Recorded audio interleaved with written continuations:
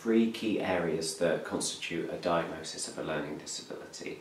The first area is that the individual would have a significant cognitive impairment. So what that means is a global cognitive impairment across lots of different ranges of cognition or thinking. And what that could include is visual spatial abilities, non-verbal reasoning, verbal comprehension, and what you'd see is on average a IQ of less than 70 would constitute a learning disability diagnosis. The second area which constitutes a diagnosis of a learning disability is what we call an impairment in adaptive functioning. And that's really a fancy way of talking about somebody's social functioning and ability to navigate aspects of daily life. So examples like that might include difficulties in relation to personal care, it might include difficulties in relation to certain aspects of behaviour. The third criteria to receive a diagnosis of a learning disability is that the previous two areas occur before the age of 18. So what that usually means for people is a lot of the clients that we support have genetic conditions. So examples of that might be things like Down syndrome or Turner syndrome or Williams syndrome, but there's many genetic conditions that may cause a learning disability or also may not. The other areas would be, for example, difficulties during pregnancy or during childbirth, so for example oxygen deprivation. And the other things that might happen may be a brain injury or a significant impairment to the brain during early childhood.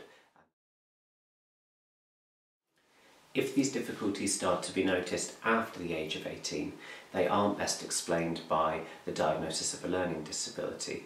That isn't to say what the client is experiencing is any lesser in any way, shape or form, but instead it might be explained better by other diagnoses or formulations or understandings. So this, for example, could be somebody receiving a brain injury, a neurodevelopmental condition, a form of dementia, the impact that mental health might have on cognition, the impact substance use might have on cognition, but also the impact things like trauma, social adversity, poverty also might have on cognition as well. Many clients who we support in our service have diagnoses of autism spectrum conditions, but that doesn't mean that all people with autism spectrum conditions have a learning disability and vice versa.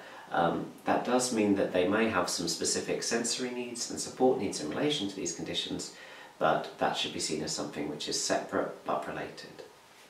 Another thing which might be helpful to clarify is the difference between a learning difficulty and a learning disability. A learning disability is what we described earlier, whereas a learning difficulty is a specific cognitive difficulty which may be really significant and impact someone but isn't global like a learning disability. An example of something like that might be dyslexia, dyspraxia or dyscalculia. And what we're not saying is that if somebody meets the criteria for all of the things that I discuss, they have a learning disability. It's more of a tool for curiosity that might support you to think, could this person's needs be understood as a learning disability? Do they need further assessment, or do they need specific adaptations in relation to the support that we're providing for them? If somebody had a GCSE, an A-level or a degree, it would be very unlikely that they would meet the criteria of having a diagnosis of a learning disability. How a person navigated their way through the education system. For example, did they attend a mainstream school with a statement of educational need, or did they not attend a mainstream school? Is this person able to read or write? Can this person tell the time? Or would this person be able to read something like a bus timetable? Other indicators might include the person having a driving licence. That would be quite unlikely for someone with a learning disability due to the cognitive demands of driving a car.